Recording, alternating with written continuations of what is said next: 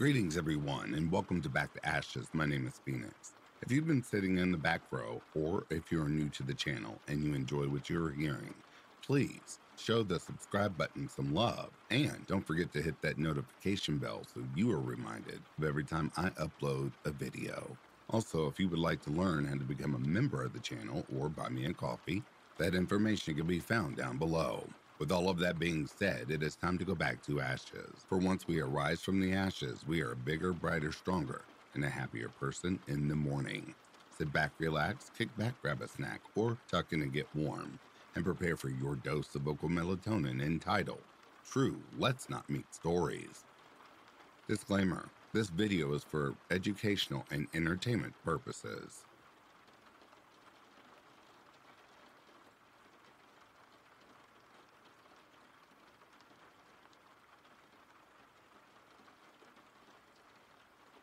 I haven't shared this story, so I feel like now is the right time so that others can be warned. It's in the early 90s. I was 6 years old at the time, living with my parents and brothers in a duplex. The events of the night are still burnt into my memory all those years later. To get a feel for the house, we were in an end unit of the duplex and had a sliding glass door in our living room that faced the woods. The couch was up against the wall, half in front of the sliding glass door, but angled in a way to see the TV that was against the wall next to the sliding glass door. One of those big old tube TVs with the wood paneling. Friday night, my father had not come home from drinking, so me and Mom camped out on the couch watching a horror movie marathon. I should add that my father would get pretty drunk and was super abusive, so my mom slept with a knife next to her on nights he would stay out late. It was a rough time for us, but we got through in the best way we knew we could. The knife was just a kitchen knife. That will come into play later. Anyways, back to the events of the night.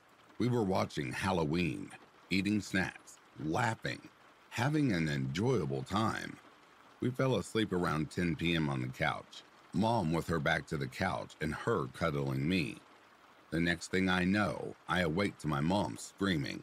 This wasn't unusual in my house, as again, my dad was an abusive drunk. But when I opened my eyes, a tall, thin man in a black hoodie was standing over us. He wasn't my dad. My eyes met his, and I was frozen, but fast thinking from my mom. She grabbed the knife from the coffee table and lunged at him. He stumbled backwards and regained his footing and ran out of the sliding glass door. My mom jumped up, slammed the door shut, and locked it. She also called the police.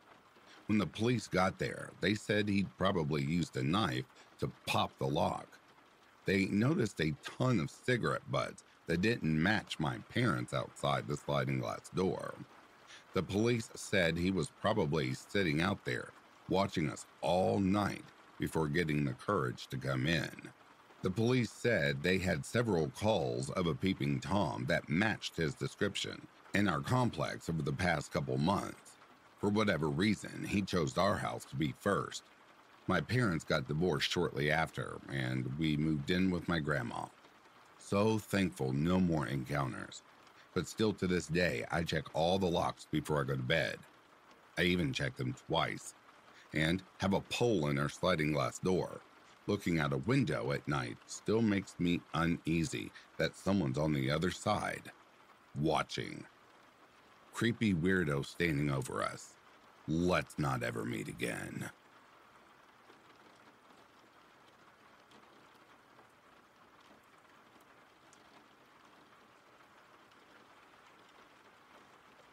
Back in 2008, I was a student planning to go to university and needed some extracurricular stuff I could put in my entry applications.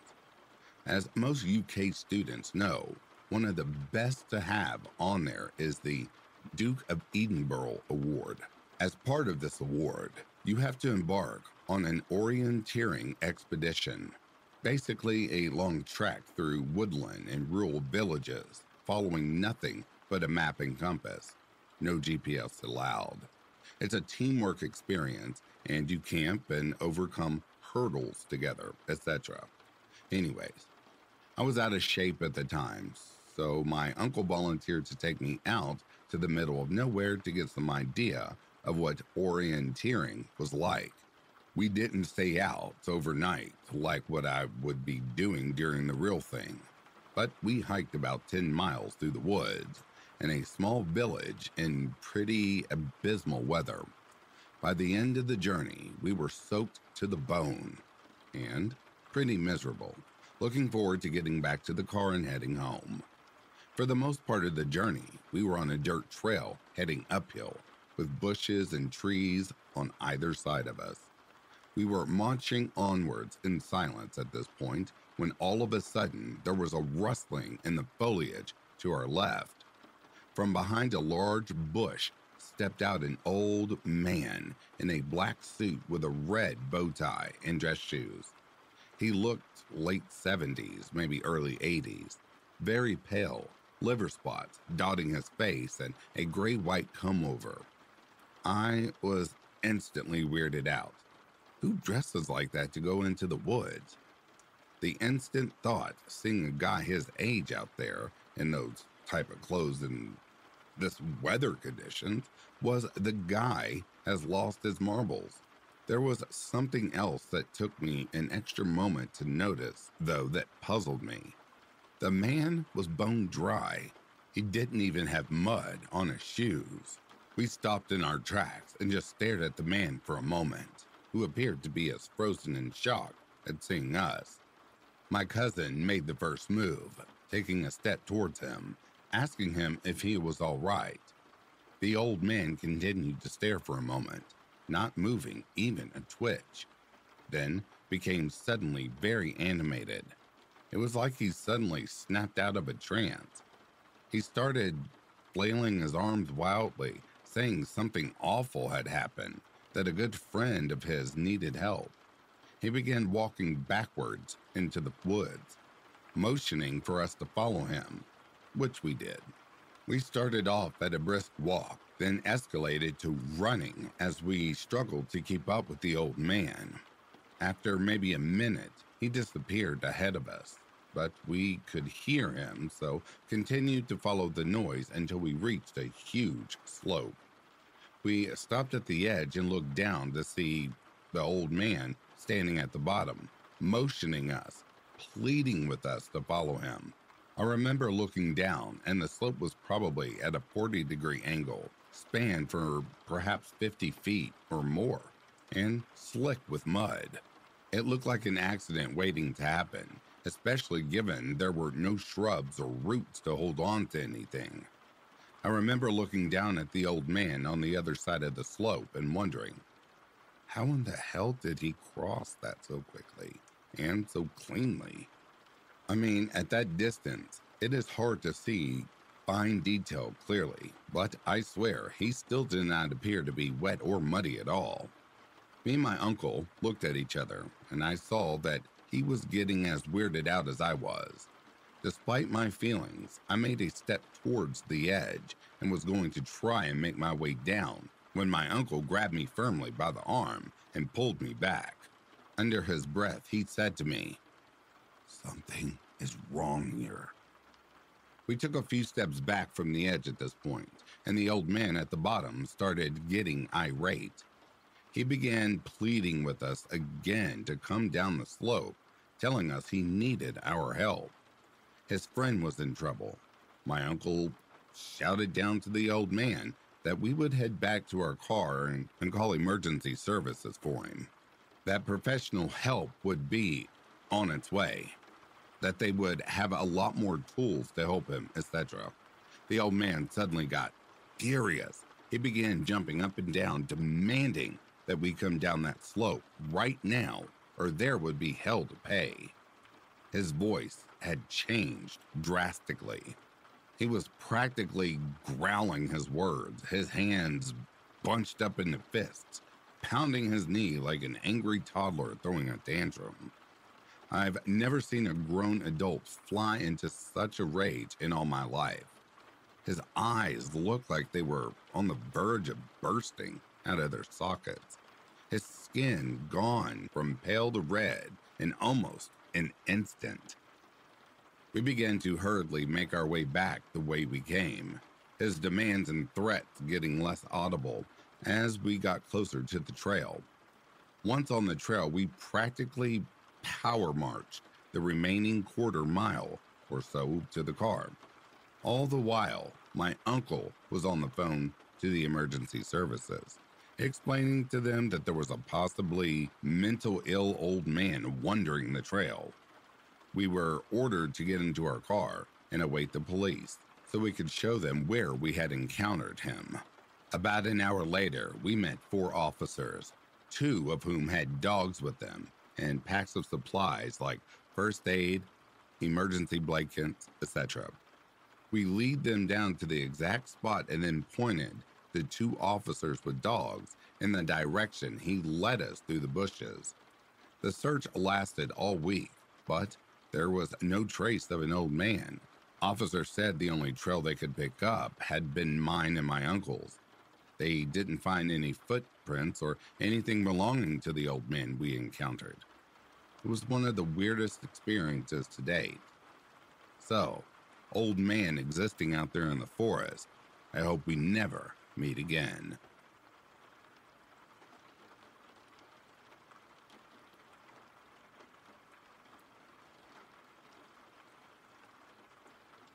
I'm a 36-year-old female in Sweden.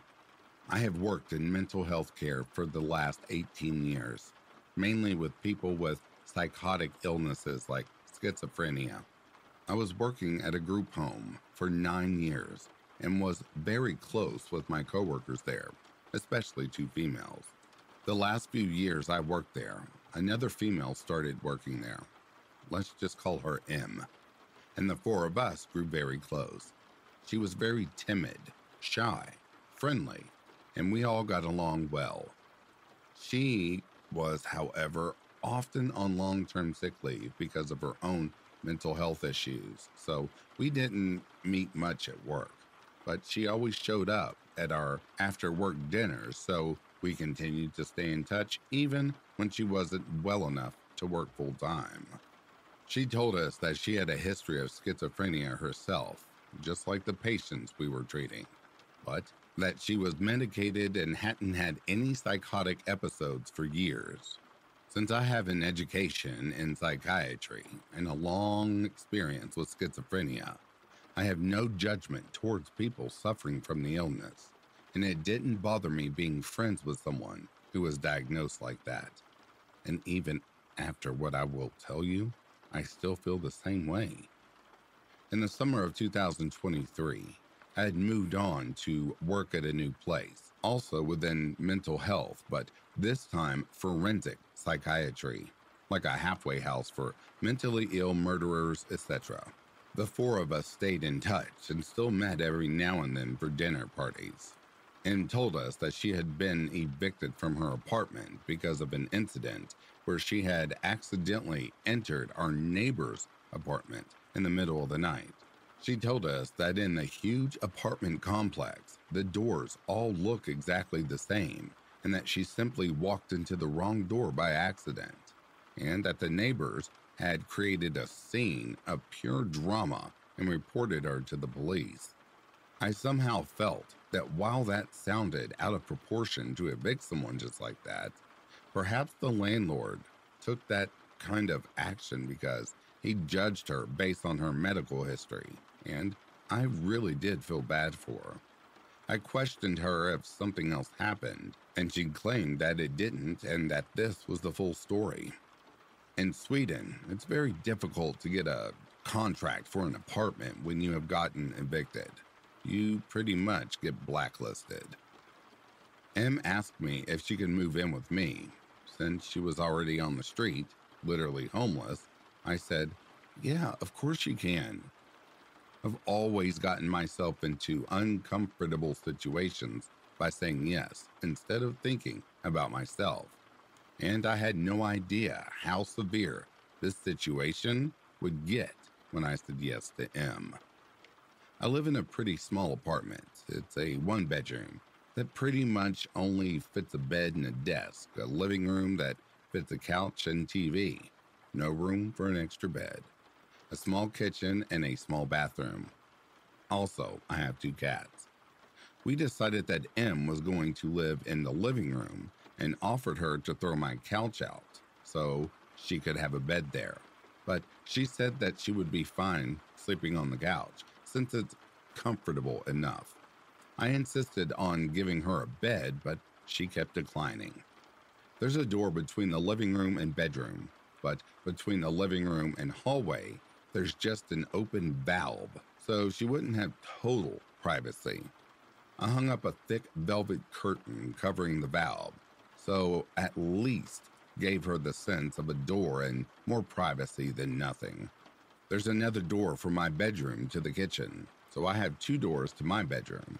I have to have one of them open at night since my cat wants to go in and out, and they also have their litter boxes in the bathroom and food and water in the kitchen. I naturally kept the kitchen door open and not the living room door, since that's where M lived and we wanted to keep our privacy somehow. She wasn't working at the time because she was on one of her long-term sick leaves while I was working shifts. So sometimes I had to get up at 6 a.m., and sometimes I didn't get home until like 11 p.m. I have really severe insomnia and need to combine Ambien and promethazine. And even with this, I still wake up easily. I told her that I would appreciate if she could try to stay quiet those nights when I have to get up at 6 a.m., but that it's fine if she's loud when I'm off work or when I do the evening shifts. She was a heavy smoker and a coffee drinker, so I bought her a coffee machine. Yeah, I know I'm a weirdo who doesn't drink coffee very often, so I didn't have one, to make her enjoy her living situation more. The coffee machine and the sink is placed right outside my bedroom door. The kitchen is very small, so the first night together, I had to get up at 6 a.m. for my shift. As usual, I had a hard time falling asleep. M had been up several times that night to go out to smoke, and I woke up every time. At 5 a.m., she started making coffee, and since it's literally outside my bedroom door, I was wide awake from the sounds of it. I asked her in the nicest way possible why she was up this early, asking if she had any plans today. I mean, she's on sick leave. Why not sleep at 5 a.m. if you can? And she just said that she couldn't sleep. I said, "Oh, I'm sorry. I would just appreciate it if you could wait with making the coffee at 6 a.m. since I really need this last hour of sleep because of work." Adding to why I need my sleep is that I have epilepsy that gets really bad when I don't get enough sleep. I usually get a lot of seizures when I don't get at least 4 hours of sleep. I knew that I would probably get seizures at work now, meaning that this day would be both stressful and potentially dangerous for me, since there's a huge risk that I may fall and hurt myself. And it's not a good thing to get cramps and seizures among mentally unstable criminal clients who you are supposed to care for. I know that it's not an ideal situation to work in that field with my condition, and I can inform you all that I did quit after only 6 months. She said that she really wanted coffee with her cigarettes, but that she would try to wait the next time I have to work. I accepted it and went on with my day, but things didn't get better. She continued to wake me up early in the morning and through the nights, and continued to promise to stop, but insisted that she really wanted coffee with her cigarettes. I suggested making the coffee the night before or drinking iced coffee or Coke instead, but she didn't want that. I may add that she demanded for me to be silent at 10 p.m. because that's when she wanted to sleep, and I respected that. She used to get those moments of binge eating where she would empty my fridge and pantry for everything I had. I remember this one time when I had bought a big loaf of bread, and she texted me 30 minutes later. I left the apartment saying, "Hey, I'm sorry I ate your loaf of bread. I will buy it back once I get money." Like an entire loaf of bread in 30 minutes? I had told her when she moved in to feel free, to feel at home, and what's mine is yours. So I couldn't really get mad, but it started to annoy me for two reasons. It was getting kind of expensive since it was such huge amounts, and it was always in inconvenient times of the day, like after an evening shift when the stores were closed and I came home hungry and she had emptied the kitchen for everything I had bought the same day. Em had long black hair that was everywhere, all over the sink, the floor, the bathtub, etc. I'm no clean freak, but I think anyone could understand that this isn't the nicest thing to step in or see everywhere in your house. She also left her fingernails and toenails on the bathroom floor. There was also pee droplets on the toilet seat every time she had been to the toilet. I saw a silver fish on my bathroom floor. I've never seen one before. And they eat hair and skin and nails, so I figured this fella probably enjoyed life because of the new dirty condition my bathroom was in. At first, I didn't want to say it straight out because I thought it would hurt her feelings and I didn't want to make her uncomfortable. So I just put a broom and shovel in the bathroom to imply that we needed to sweep the floor more often. This didn't seem to work, so after a while, I told her in the nicest way possible with a sweet smile on my face, "Do you think we could try to clean the floor in the bathroom more often? We tend to lose some hair when we brush it, and I'm afraid we may get pests. I saw a silverfish the other day, and I don't want it to get worse." I also made sure to say we instead of you so she wouldn't feel attacked. She promised to think about it, but nothing changed. I started dating a guy and was head over heels for him. He was also in a roommate situation, so we had a tough time getting any alone time together. I asked him if there's any chance that we could get one night to ourselves every now and then in the apartment, and that she, of course, would get the apartment to herself as well. She didn't like the idea and claimed that she had nowhere to go, no friends or family. Now, I wasn't asking her to leave for 24 hours, just a few hours, so we could just get some quality time together. She could just go to the library or take a walk or whatever. I was at work for 8 to 10 hours, 5 days a week, so she got a lot herself. One of our old coworkers realized that this was really tearing at my mood to never get any alone time for myself, and I started feeling really suffocated. She offered that M could stay the night at her place. After all, they were friends too. M said she didn't want to bother her, but we told her that she didn't. They're friends. She's more than welcome. And I really just want one night to myself and, of course, my boyfriend. I didn't understand why she made such a big deal over leaving me and the apartment for just one night. She eventually accepted and spent the night there, and I spent the night away the next week, so she could get more alone time too. When I came home the next morning from my night away, I saw that my cat's water bowl was completely dried out. There was no spill on the floor, and it looked like it had been wiped out with a towel or paper. I had just filled it up to the brim the night before. I asked her how this was possible, and she said that the cats must have tipped it out, but there was nothing on the floor, like I said. My cats are overly social and usually cuddle up with strangers after just a few minutes. I noticed that the cats withdrew from her more and more over time. In the last couple of weeks, they never left my bedroom except for when they had to go eat and use the litter box.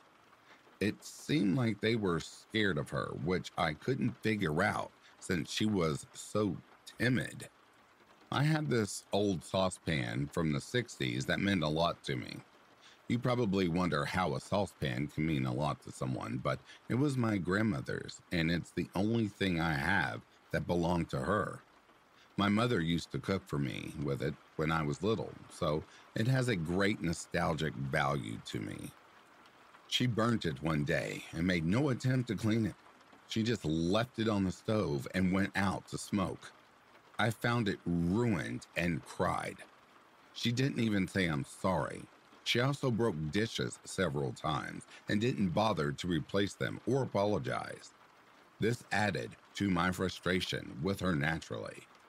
It had been probably gone 2 months now, and she kept waking me up at night, kept binge eating my food, never cleaned, never left the house, scared my cats, and ruined all of my things. I also realized she had stolen my prescripted sleeping pills, lots of them as well, and I only get one per night, not more or less. And as you already know, I really need them.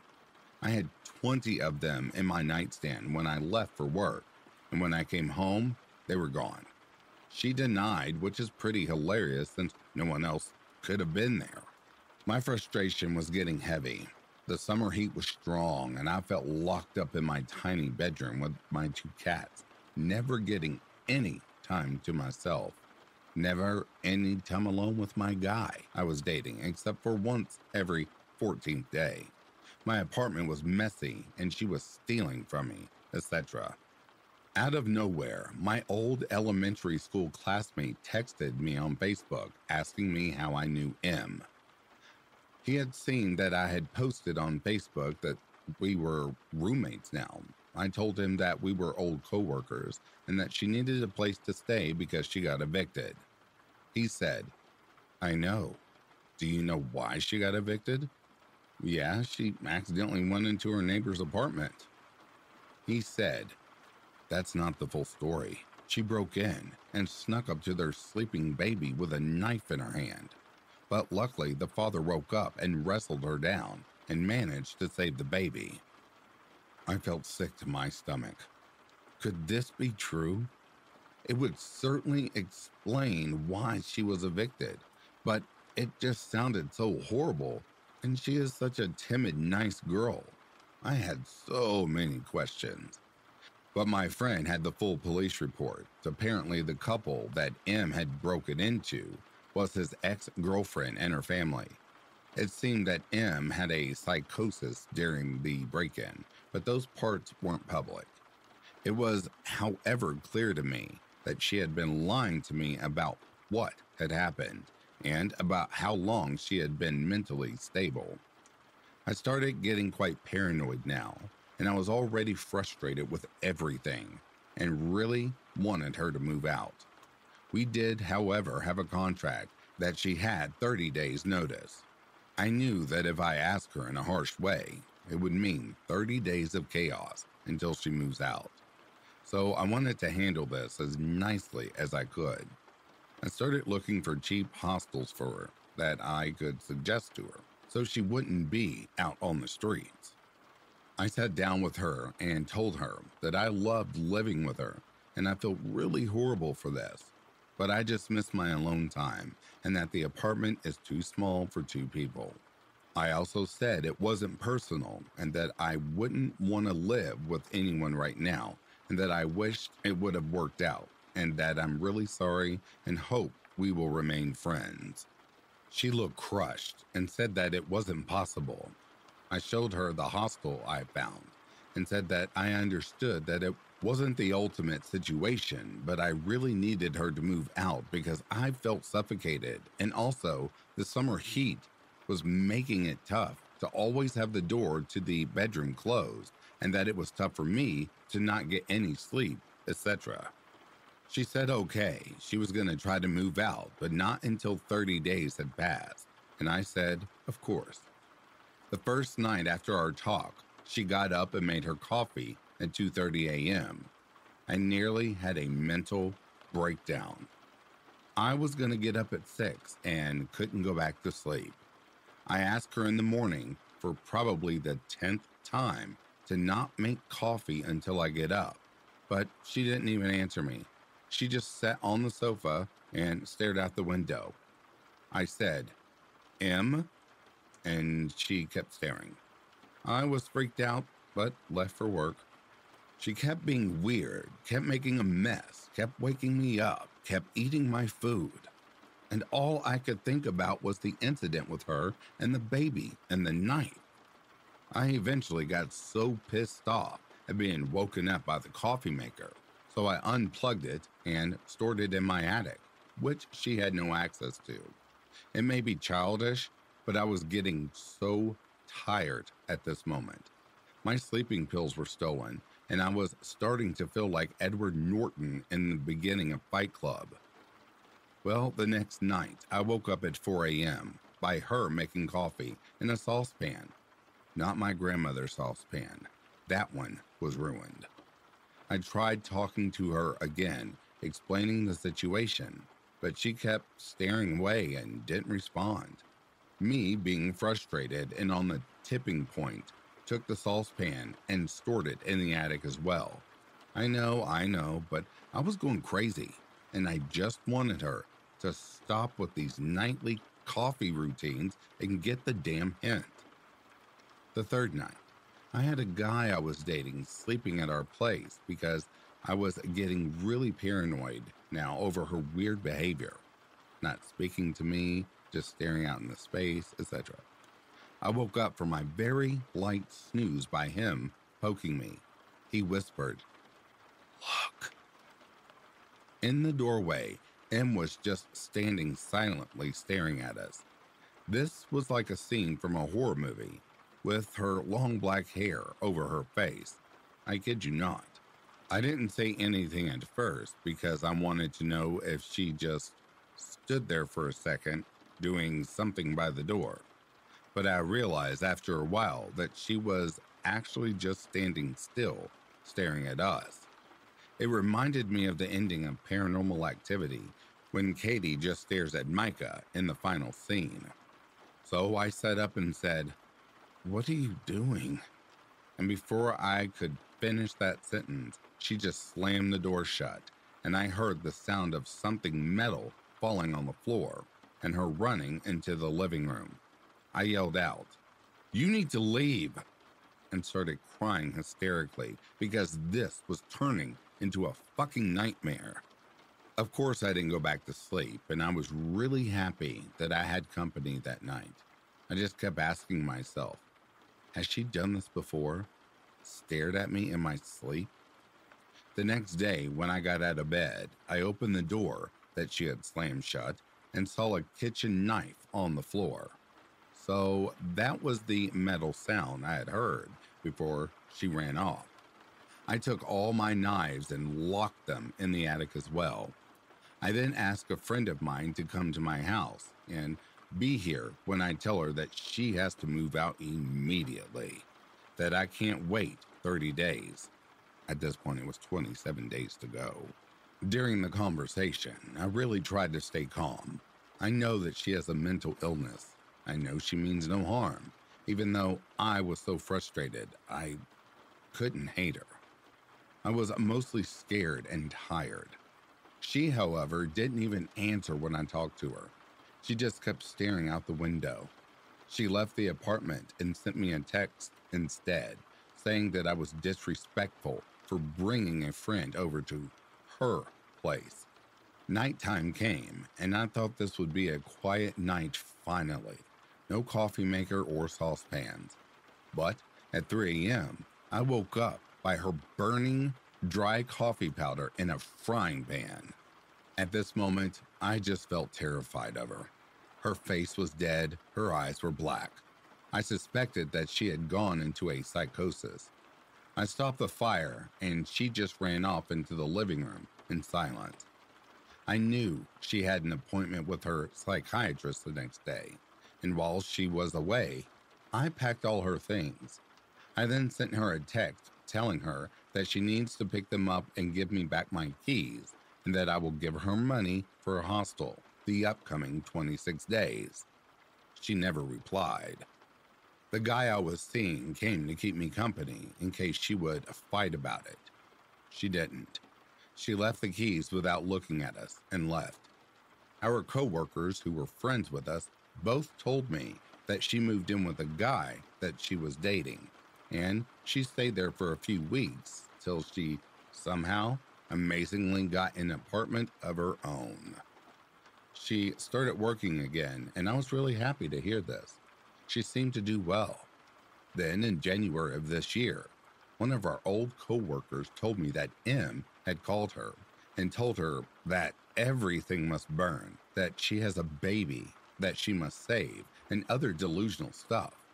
She had called 112, that's the Swedish emergency number, it's like 911, about this, but they hadn't taken it seriously. M had then proceeded to burn her entire apartment down because the voices in her head were telling her that she has to burn everything to save her friends and family. Her neighbors had tried to rescue her from the fire, but she had fought them off and ran back in and poured liquor on the fire to make it burn more. She was arrested and sentenced last week for aggravated arson. She will serve her time in a mental institution, prison, for a long time, possibly forever. What's ironic is that she will probably be in the facility where I used to work and ended up where she used to work herself. My old coworker had a witness at the trial, and apparently she had stopped taking her medication, Amplify, because she thought that it made her feel numb and she thought she was stable enough to function without it. Apparently not. She also stopped taking her medication the last few weeks when she stayed at my house.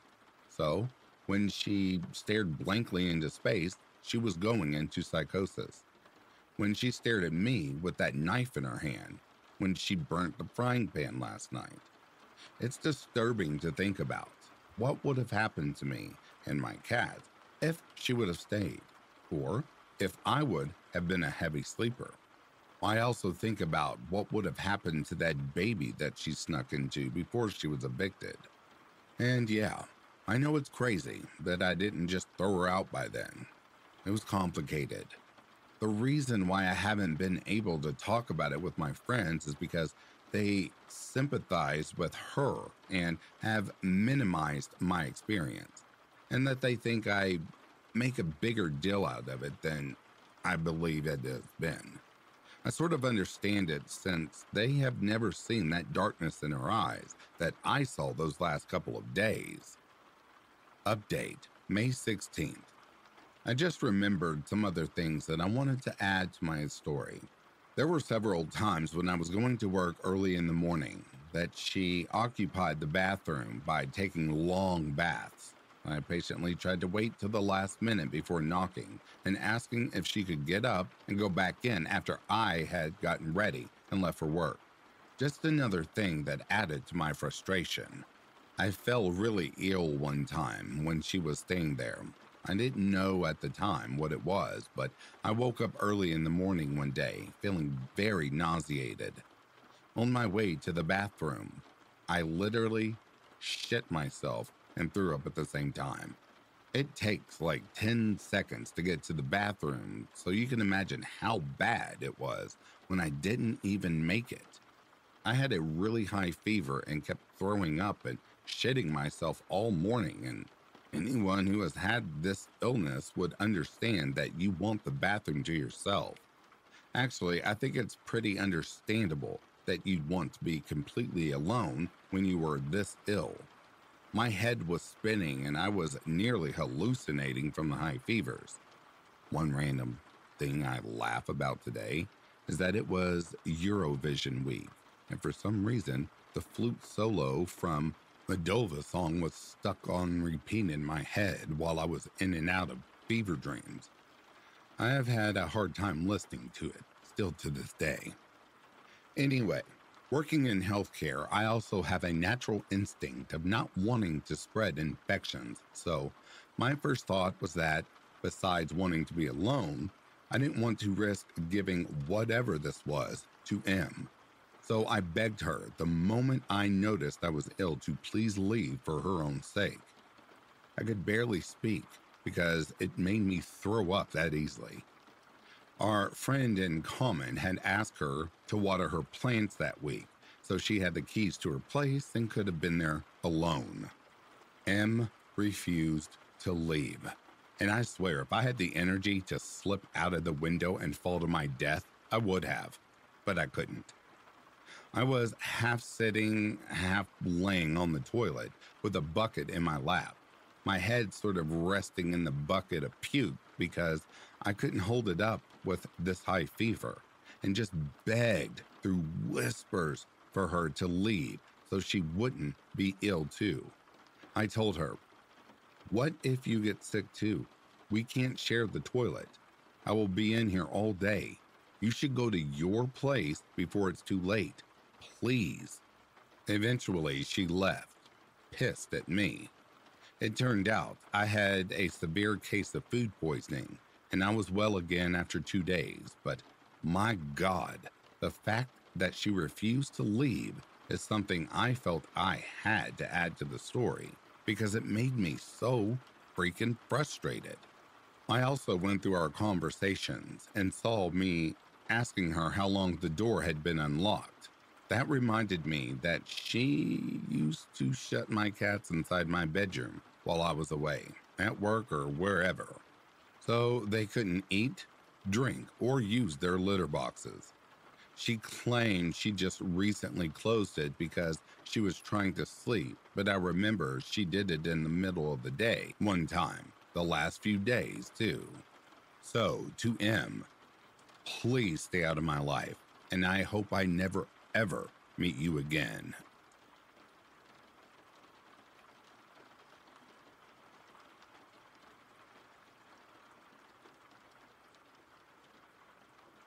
This happened a long time ago. I was about petite and small girl, and I was only, I'd say, around 18 and 19 years old. And I worked at a junior food store in Kentucky. There was a couple of incidents that happened to me in the short time I worked there. I have several other stories, but those are for another time. The store was somewhat isolated, and I was left all alone for most of my shifts. My manager, who happened to be married, and another employee that happened to be my manager's best friend would leave to meet up with their boyfriends. Some of my duties consisted of sweeping the parking lots and measuring the gas after closing at midnight. I hated doing this by myself. There weren't any other businesses open anywhere close to me. This was back around 1984, so of course there were no cell phones. I was very naive at that time. One night I received a phone call from a man asking if we had any Playboy magazines. I informed him that yes, we do, and Playboy and a few other magazines. He asked me who was the centerfold in the Playboy. The phone that I was using was a cordless phone at that time. I politely told him to just wait a minute. I looked at the magazine and told him the name of the model. He then asked me if her female parts looked juicy. I froze and then hung up on him. Thank goodness he didn't call back. It scared me so bad, and I really felt like an idiot for even looking at that centerfold for him. The second incident was a lot scarier than the previous one. When I was hired, I had been instructed to call the police if anyone stayed out in the parking lot for more than 15 minutes. There weren't many people that came into the store after dark, and that night I was scared for my life. It was no different. I had completed my duties at the time and was just waiting until I could close the door and go home. A man pulled up right in front of the door in a light-colored car. I have never been able to distinguish the make and model of any car. I waited for him to come in, happy that someone would break the silence of my shift. I could see him as I stood by the cash register. He was leaning over, looking at himself in the rearview mirror. He continually wiped his face with his hands. I couldn't see anything on him from where I was standing. I immediately got a really bad feeling about what he was doing. When he had pulled up, I had glanced at the clock, and time was creeping by as I watched him wipe his face over and over. I waited 15 minutes and then called 911 and told the dispatcher about the situation. In no time, 2 police cars pulled up and confronted the man. I watched them handcuff him, but didn't see anything else due to the fact another customer came in to buy some gas. It seemed like forever before one of the officers came in to thank me for calling them and to ask if I was okay. What he told me next made a shiver run through me and my blood run ice cold. He informed me that the man had been wiping blood off of his face, and there was a huge butcher-type knife with the handle broken off, and it was covered in blood as well. He said the man appeared intoxicated, and since his car was running, they arrested him for DUI. The officer added that they had contacted his family, and everyone appeared okay. He added that he didn't know whose blood it was, but they would continue to investigate to see if they could find someone that he had apparently hurt or possibly killed. I never heard anything in regards to the case. I realized that anything could have happened to me that night, and I quit shortly afterwards. So, phone guy and bloody guy with a blood-covered knife, I hope I never see you again.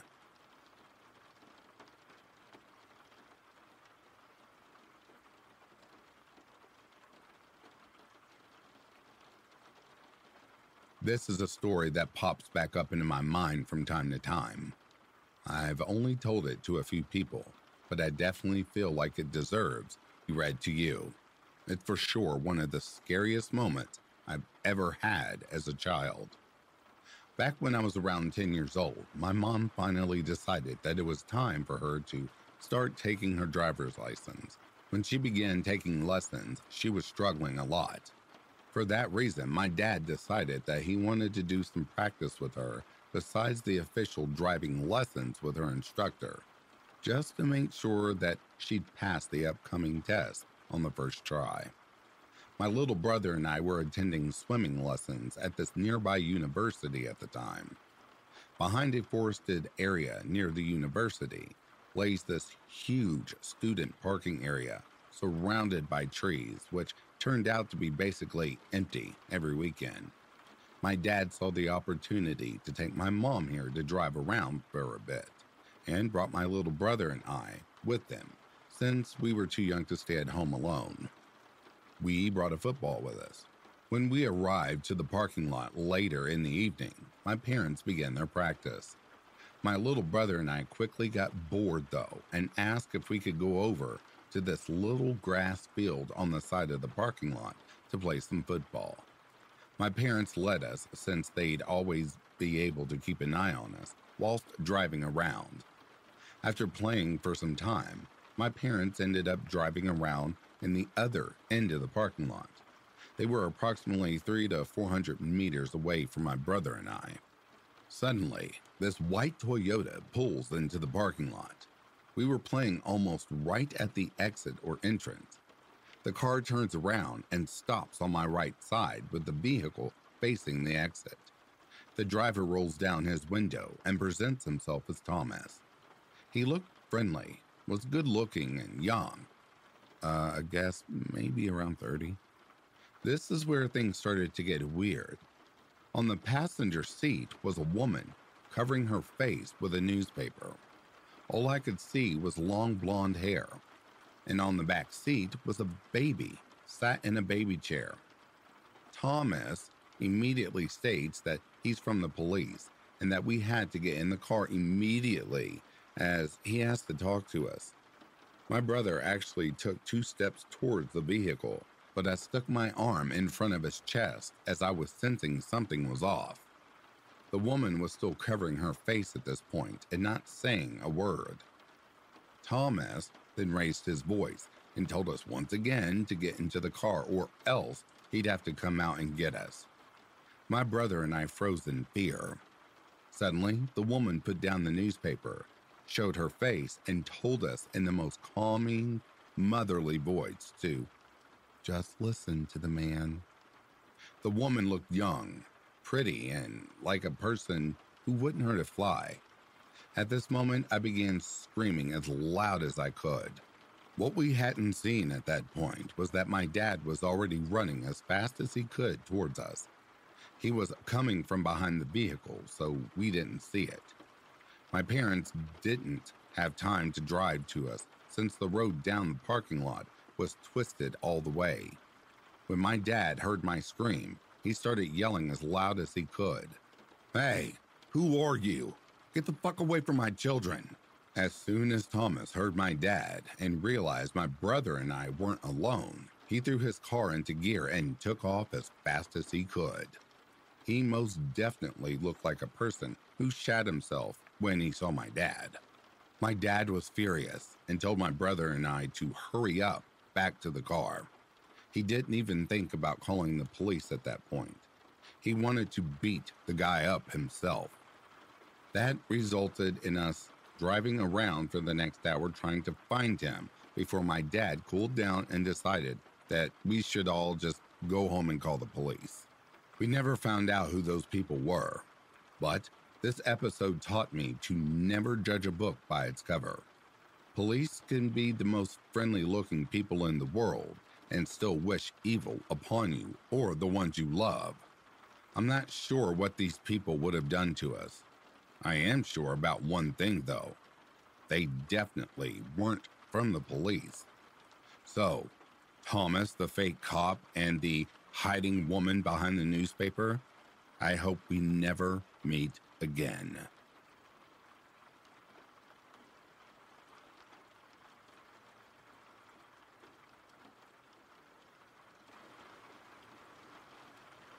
And that, dear listeners, brings a close to these true Let's Not Meet stories. Before I go any further, I would like to acknowledge the elite members of Back to Ashes along with the gifted membership. Luz Crispin, Patty's niece, Samantha Place, Colmy Carter, Corpse Lover, Stephanie McLaren, Christy Elias, Denise S., Tina Mead, Tammy Slayton, Mrs. Enterscare, Jova Khaleesi, Edith Smith, Amy Klemko, Sugared Spite, and Anita V. Thank you all so much for remaining the pillars of which this channel stands upon. I deeply appreciate your support. And now for our gifted memberships. The Conspiracy Archives, Grimm's Library, Adam Gregg, Nat Davies, and The Cryptid Sleeps. Thank you all so much for your support as well. To the other subscribers and listeners, thank you all as well for supporting Back to Ashes, because without you, I don't have a voice. If you are sleeping, I hope Slumberland is treating you comfortably. If you're awake, I hope you've enjoyed this collection. In the meantime, please take care of yourselves. I'll be reading to you soon. Have yourself a good morning, a good afternoon, or a good evening. Peace, love, and light to you all.